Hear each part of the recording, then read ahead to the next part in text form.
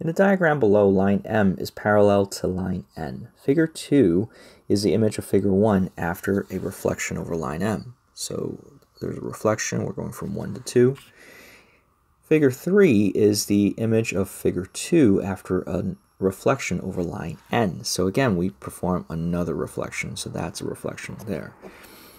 Which single transformation would carry figure 1 onto figure 3?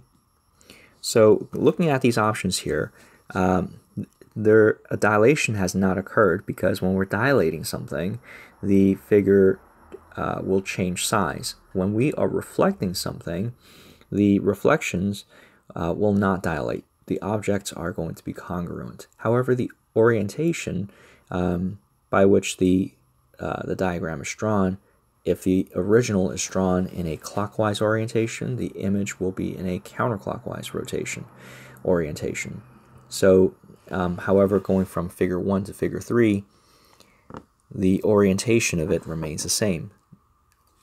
Definitely not a dilation, definitely not a rotation, because the figure has not been rotated.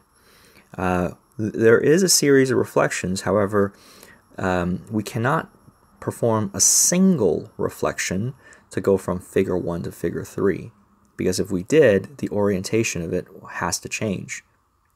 So going from figure 1 to figure 3 with one rigid motion, it would have to be a translation. So again, to translate something simply means to pick that object up and place it somewhere else. The physical object has moved while maintaining the same orientation.